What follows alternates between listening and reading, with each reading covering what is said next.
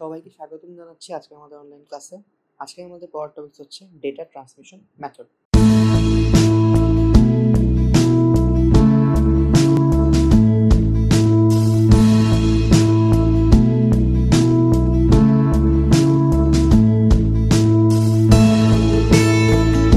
তো পড়া শুরু করার আগে আমাদের অবশ্যই বোঝা উচিত যে এই শব্দটার অর্থ কী। না, ডেটা ট্রান্সমিশন বলতে বোঝায় এক কম্পিউটার থেকে অন্য কম্পিউটারে ডেটার স্থানান্তর, এবং মেথড বলতে বোঝায় পদ্ধতি। অর্থাৎ যে পদ্ধতিতে এক কম্পিউটার থেকে অন্য কম্পিউটারে বা এক ডিভাইস থেকে অন্য ডিভাইসে ডেটা স্থানান্তর হয়, সেই পদ্ধতিটাকেই বলা হয়ে থাকে ডেটা ট্রান্সমিশন মেথড। তো এখানে সংজ্ঞাটা আমরা দেখতে পাচ্ছি, যে পদ্ধতিতে এক কম্পিউটার থেকে অন্য কম্পিউটারে ডেটা স্থানান্তর হয় সেটা হচ্ছে ডেটা ট্রান্সমিশন মেথড।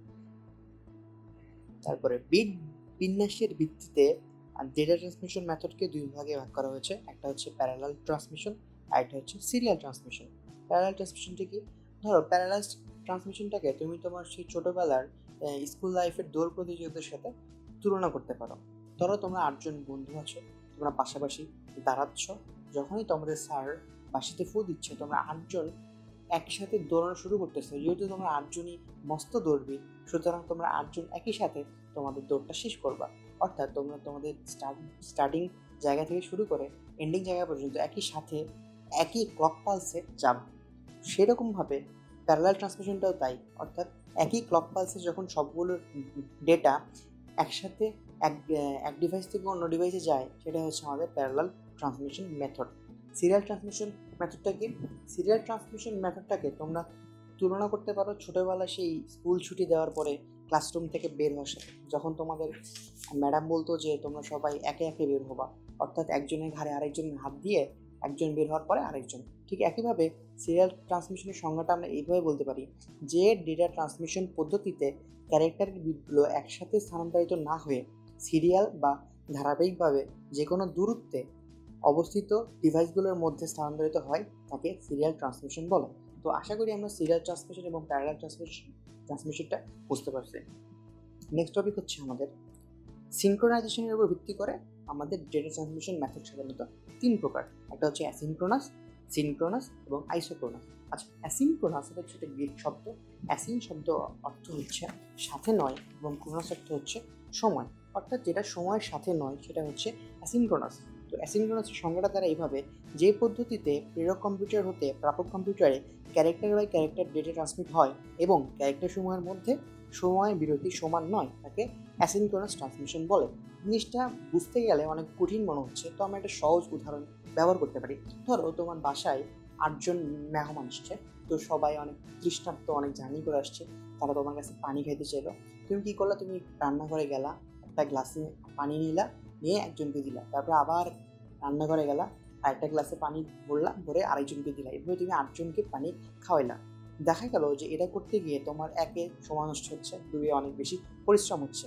এখানে তুমি এই উদাহরণটাকে ম্যাচ করতে পারো তোমার অ্যাসিনক্রোনাসের সাথে, যেখানে একটা করে ক্যারেক্টার যাচ্ছিল, মানে এক ডিভাইস থেকে আরেক ডিভাইসে ক্যারেক্টার বাই ক্যারেক্টার যাচ্ছিল, এবং তাদের সময়ের যে গ্যাপটা সেটা সেম ছিল না, যেটা তোমার এক গ্লাস করে পানি দেওয়ার ক্ষেত্রেও এটা হচ্ছিল। তো তখন তোমার মাথায় একটা বুদ্ধি আসলো, তুমি কী করলা যে না, আমি এভাবে একটা করে না দিয়ে আমি একটা কাজ করি, আমি একটা প্রাইমারি স্টোরেজ বানাই ফেলি। মানে আমি একটা জগ নেই, একটা জগে 1 জগ পানি ভরে তারপর আমি একটা গ্লাস নিয়ে সবাইকে 2 সেকেন্ড পর পর পানি পান করাবো। সেক্ষেত্রে কী হচ্ছে দেখো, এখন এই যে তুমি একটা বুদ্ধি বের করলা যে তুমি একটা প্রাইমারি স্টোরেজ নিয়ে একটা নির্দিষ্ট সময় পর পর একজন করে পানি পান করাবা, সেটা আবার মিলে যাচ্ছে আমাদের ডেটা ট্রান্সমিশন মেথডের সিনক্রোনাসের সাথে।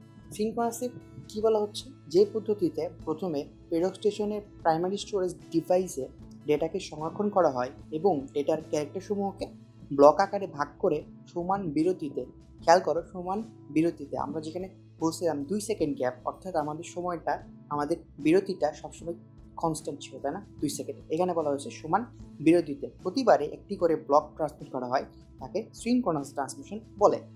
তারপরে তুমি ভাবলা যে না, আমি 2 সেকেন্ড সময় করেও গ্যাপ দিব না, আমি অনেক স্মার্ট হয়ে যাব, আমি অ্যাট এ টাইম সবাইকে একসাথে পানি পান করাবো। সেক্ষেত্রে তুমি কী করলে, একটা ট্রে নিলা, ট্রেতে 8টা গ্লাস ভালো মতো সাজাইলা, তারপর ধুমা আছে তুমি 8টা গ্লাসে পানি ভরলা, ভরে অ্যাট এ টাইম সবাই দিয়ে দিলা। এখানে তোমার কোনো সময়ের গ্যাপ থাকলো না। অর্থাৎ এটা আমরা বলতে পারি এটা আমাদের ডেটা ট্রান্সমিশন মেথডের আইসোক্রোনাসের সাথে মিলে যাচ্ছে।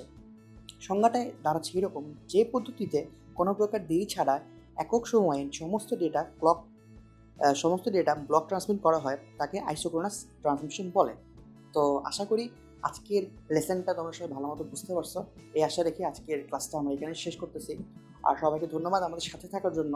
আর যেহেতু আমাদের দেশ এখন এবং আমাদের পুরো বিশ্ব এখন অনেক সংকটের মধ্যে আছে, তো সবার কাছে অনুরোধ করবো তোমরা সবাই বাসায় থাকবা, সেফ থাকবা, যাদেরকে সেফ রাখবা। এবং আমাদের ভিডিও যদি তোমাদের ভালো লেগে থাকে অবশ্যই লাইক করো, কমেন্ট করো, শেয়ার করো এবং আমাদের চ্যানেলটাকে অবশ্যই সাবস্ক্রাইব করো এবং সাথে থাকো আমাদের চ্যানেল আইডি রাজশাহী। ধন্যবাদ।